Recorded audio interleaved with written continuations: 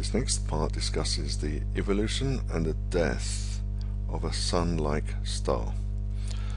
I have a short flash movie which shows graphically what happens, but first I'll just discuss the main points. Then we'll show the movie, then we'll go over some details. So the main features in sun evolution. As soon as it reaches the main sequence stage, it's the H burning, the hydrogen burning stage. So hydrogen is burnt to helium, or fused to helium. Then as it uses up the hydrogen, there's less radiation pressure and the core will contract and heat up.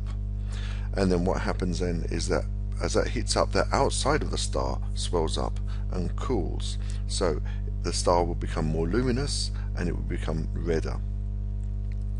And at that point it drifts off the main sequence. This coincides with the next part, where the pressure on the inside of the core is so great and the temperature is great because the core has contracted, that you will get helium burning. The helium will fuse to make larger nuclei, and mostly it will make carbon. There will be a little bit of oxygen produced as well. 3 helium nuclei will make a carbon nucleus, and 4 will produce oxygen. So mostly carbon with a little bit of oxygen, and that's when it becomes a red giant.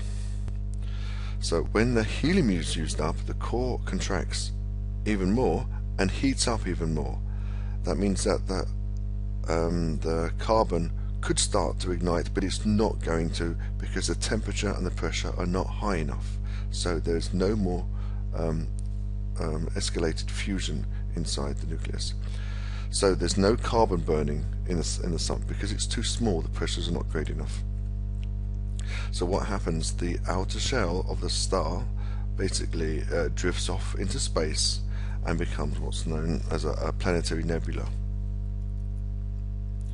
And what's left is the hot white star that's left, which is not undergoing fusion anymore because all the hydrogen and the helium has been used up. We have a ball of carbon, which is not able to collapse even more. The atoms are not able to push into each other because you have this quality called electron degeneracy. That means that atoms cannot be crushed into each other, and that basically supports the star that's left. So so you don't have any further collapse, we just have electron degeneracy, and that stops what's left collapsing even further. So that's when we end up with this white dwarf. So here's the graphic. Here's the sun, a low mass star with some planets. The hydrogen is used up, then it starts to contract. The outside will expand and cool. But because the sun expands, the sun becomes so bright it's going to heat up the earth. We won't be able to live here anymore.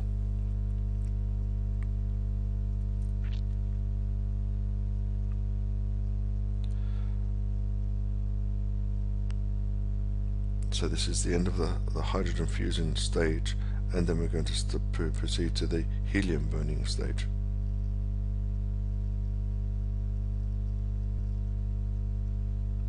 Then we have what's called a red giant.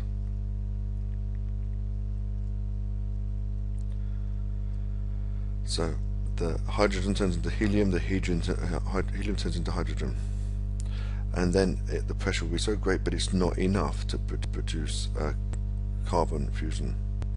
Then the outside just drifts off into space, and we're left with a planetary nebula and the white dwarf at the center.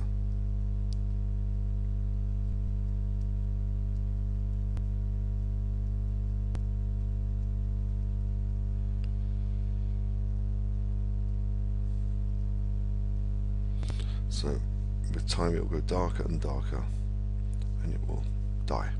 Inside the star, what's happening?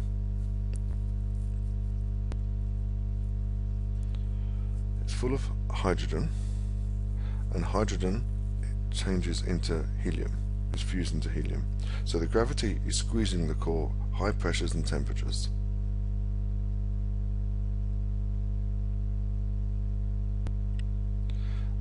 the radiation pressure balances the weight of the shell of the star. Inside the core, which is the center part of the Sun, we have hydrogen nuclei combining. This is deuterium. Then we have our light helium. Two light heliums combine make a regular helium and two protons. This is the nuclear fusion. This is the hydrogen burning part of the life of the star when it's on the main sequence. The helium that's produced sinks to the center, and then that helium core builds up with time. As the hydrogen gets used up,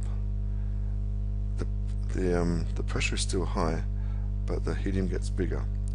So the outer shell is the hydrogen burning, the inner shell is helium. Then, as the hydrogen gets used up, it contracts, the outer layers expand, and the temperature of the helium will increase because of the high pressure and temperature. Then when it's 100 million degrees Kelvin, then the helium will start to ignite. Then when the helium fusion begins, that's when it becomes a red giant. So here we produce carbon with maybe a little bit of oxygen as well. The carbon now sinks to the center. So now we have shells of carbon, helium and hydrogen. The carbon builds up. There's the hydrogen burning, the helium burning, and then the carbon core.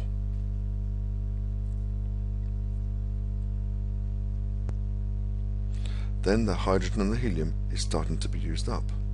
As the rate slows, the less radiation pressure, gravity will start to crush the center of the star, start to crush the core.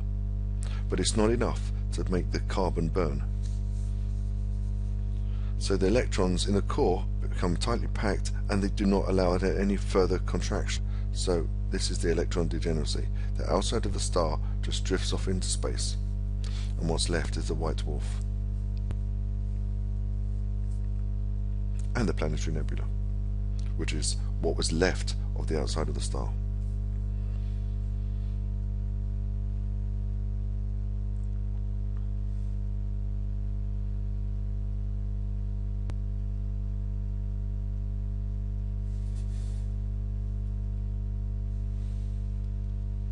So when the Sun is on the main sequence, when the hydrogen is used up, it drifts off into this this giant branch here, and then it will go to be a red giant, and that's when the helium burning will start. To start with, we have a hydrogen burning core, and then with time, this is the hydrogen burning part here, and the helium core and the atmosphere will start to expand.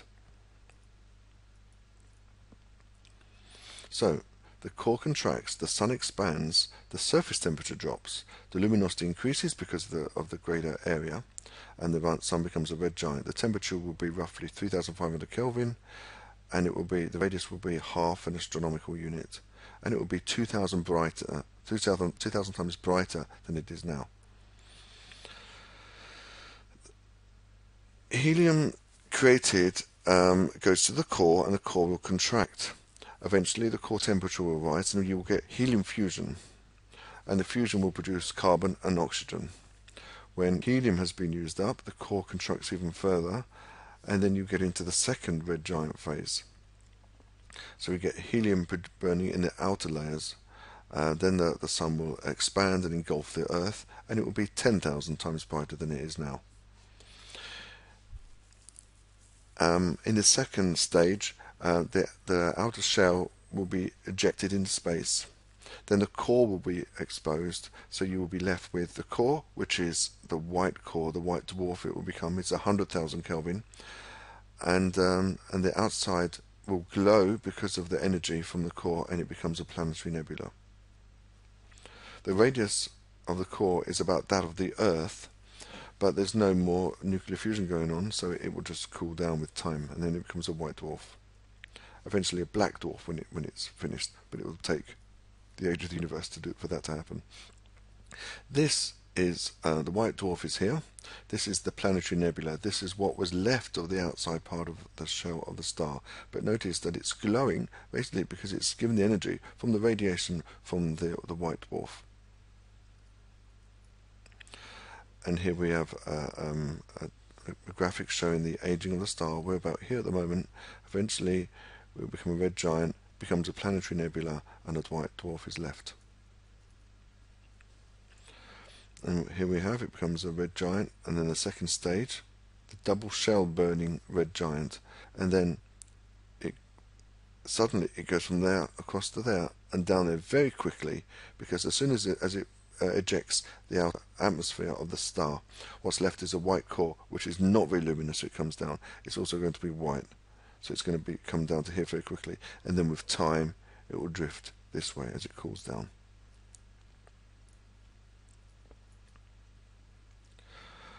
One important thing is that it will not contract any further. The temperature is not enough to make carbon fuse, and you have this effect called electron degeneracy, which means that the atoms cannot be crushed enough for it to become anything else. So the electrons can't be packed any closer, the atoms can't be packed any closer. The electron pressure can stop the further collapse of the star, so that's going to happen in the Sun. And it will become a stable white dwarf only if the mass of the core is less than 1.4 solar masses. So if what's left after the shell has drifted into space is less than 1.4 solar masses, you will get a white dwarf. This is the Chandrasekhar limit. If you have a mass of the star which is left after the atmosphere has drifted into space, which is greater than this, then it will have another outcome. And this is the Chandrasekhar limit. If the mass of the core is greater than 1.4 solar masses, the star will become a neutron star or black hole. The reason for this is that it will be crushed so much that this electron degeneracy rule in physics will not be respected. The atoms will be basically crushed into each other, and you will get solid neutrons that will just fuse together. And this is a very much more dramatic ending to the core of the star. So this, if it's greater than 1.4 solar masses, electron degeneracy is not respected. Another word for it is that the Pauli's exclusion principle, and you will just get solid neutrons in the core, or in an extreme case, a black hole. So the fate of stars. The fate of the star depends on its initial mass. So if the mass is less than 8 solar masses, it will become a white dwarf, basically because 60% is ejected. You're left with less than 1.4 solar masses, so that would become a white dwarf. However,